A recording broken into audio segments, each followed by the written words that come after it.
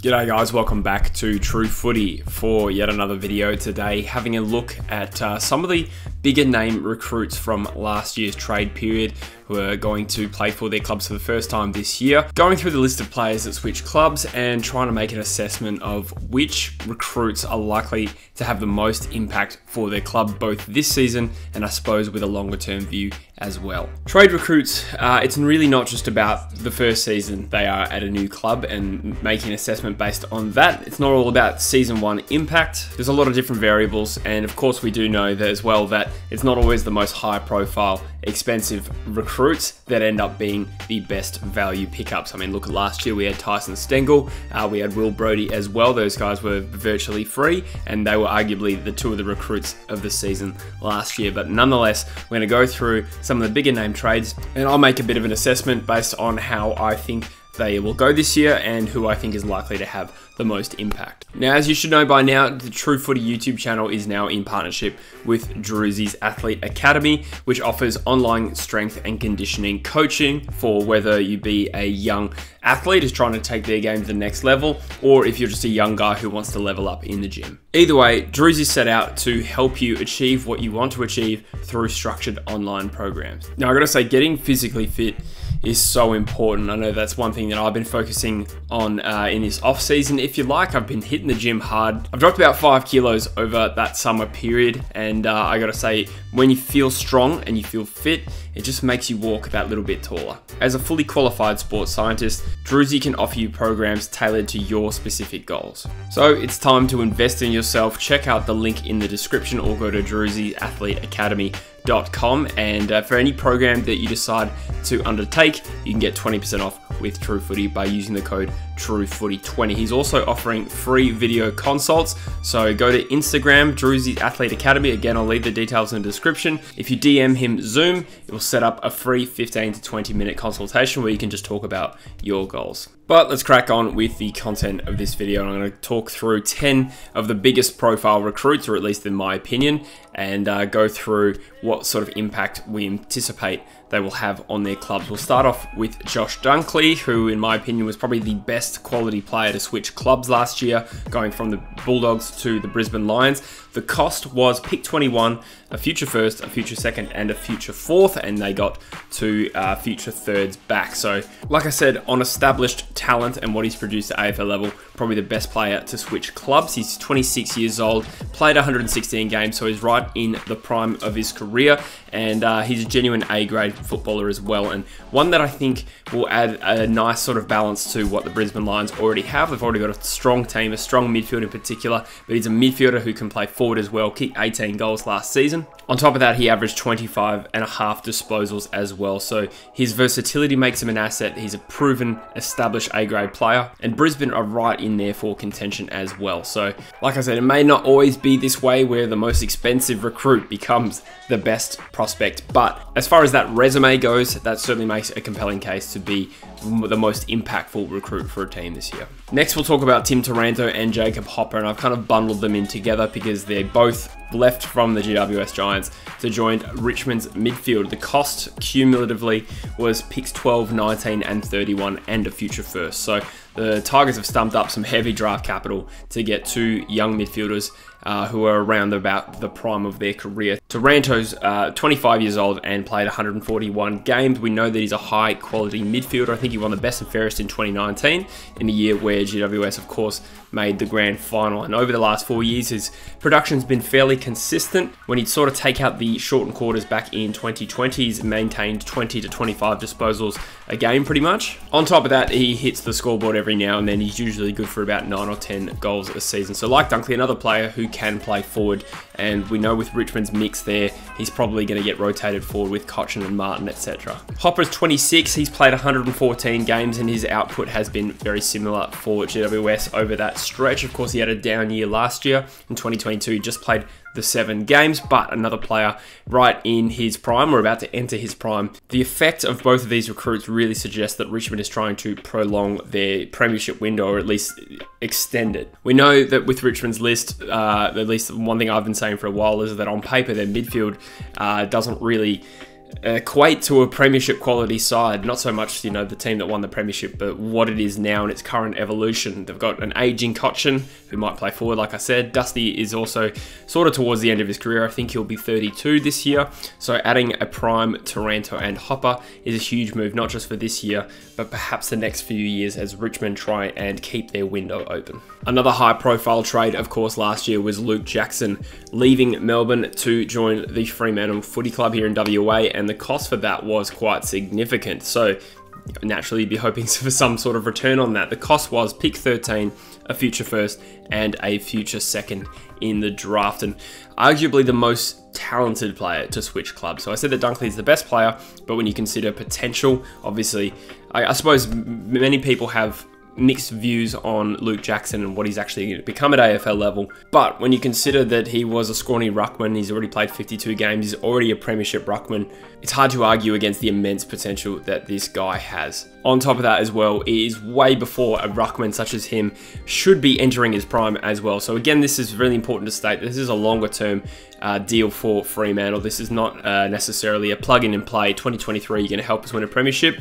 We're probably looking at the next 3 or 4 years for Jackson to really evolve into the player that Fremantle obviously clearly believe he is going to be. Longer term, you know, the ceiling is that he could be Fremantle's best player in a few years, and shorter term, he comes in probably to sort of replace Lobb, I guess, as that tall forward presence, and also obviously back up in the ruck to Sean Darcy as well. Although there's talk that Jackson might sort of play this high half forward and even midfield role as well. He's been doing a bit of roving. We do know that he's an athletic freak as well, so it'll be interesting to see where his position settles. Obviously, he's going to play from round 1 if fit. So I guess to sum up, you know, if Fremantle do have a flag tilt this year, Luke Jackson is certainly good enough already to have a genuine impact on that and be a very good player. But again, I think it's important to stress this one is probably, you know, a recruit over the next 5 to 10 years. That's how he will be assessed. Next on the list is Dan McStay, and while he may not be as talented as some of the other players on this list, I still think this was a key structural move for Collingwood, and that's why he could be a fairly high impact, especially in relation to the cost. Of course, we know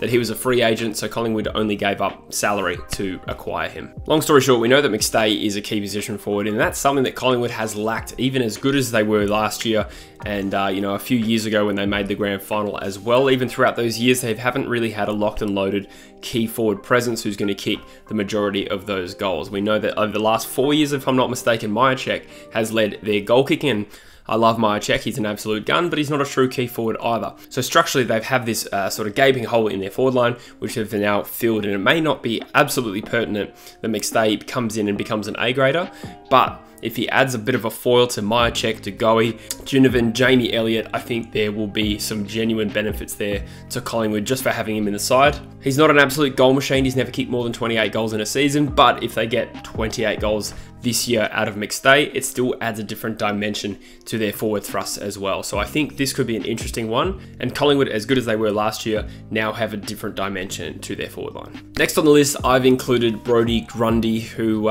swapped from Collingwood to join Melbourne for just pick 27, which seemed ludicrous when you consider it wasn't that long ago he was the best ruck in the game, or close to, and pick 27 is a pretty bargain price, and obviously reflective of the fact that he hasn't hit his best form for a number of years, and obviously as well the massive contract that he was on meant that he probably came at a slightly discounted price as well. But I just find this one very, very difficult to forecast how he's going to go at Melbourne. He comes in more or less as a Luke Jackson replacement, because Luke Jackson leaves their best 22, and now Melbourne have ensured that they will never have a ruck disadvantage this year, as they have Grundy and Gawn playing in the same team now. When you consider value for the deal versus what they could potentially get out of Brodie Grundy, I think this one is potentially quite exciting for them. And like I said, theoretically, most teams will have a period where their second ruck is rucking and they'll go to having a disadvantage. But when you have Gawn and Grundy going back to back, there's no respite for opposition rucks. So this will add a real competitive advantage for the Demons, who are already strong in this area.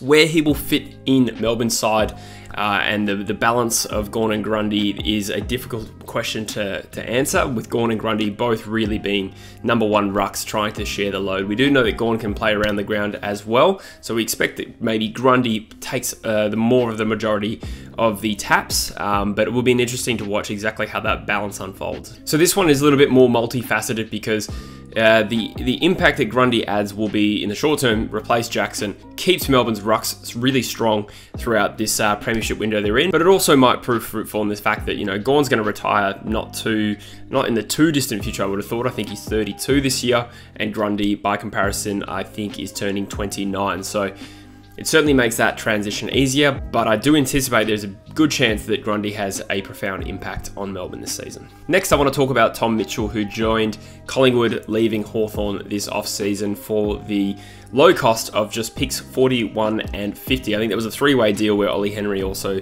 was involved, but I've broken it down, and 41 and 50 is more or less what Collingwood gave up for him. This one presents to me as the likely highest value recruit. We know that after last year, Collingwood have shot themselves right back into flag contention. So what they've done is recruited a 29-year-old midfielder who, to me, seems like his prime is extended. You know, I don't think that Tom Mitchell necessarily is anywhere near the end of his career, and for that price, Collingwood have picked up a guy who can impact a premiership tilt now and still be there in 2 to 3 years' time. Actually, to be honest with you, I think Tom Mitchell is the sort of player who could play to 35 or 36, but we'll see how we go. But the recruitment of Mitchell adds some immediate reinforcement to Collingwood's midfield. It's already a strong midfield when you consider Taylor Adams is a great player on his day.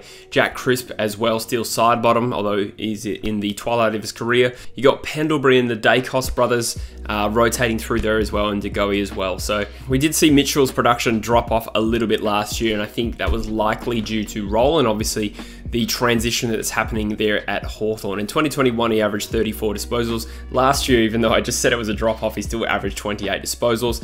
This guy's a Brownlow medalist. I don't think his baseline of form is ever that low. Therefore, I think Collingwood know what they're getting out of Tom Mitchell. I can see this move being a really big success. He's a former Brownlow medalist, like I said, so they've added a really, really high talent who's likely to deliver on that promise, and they've got him for very cheap. Next, I want to talk about Rory Lobb, who left Fremantle to join the Western Bulldogs for just pick 30 and a future second round pick as well.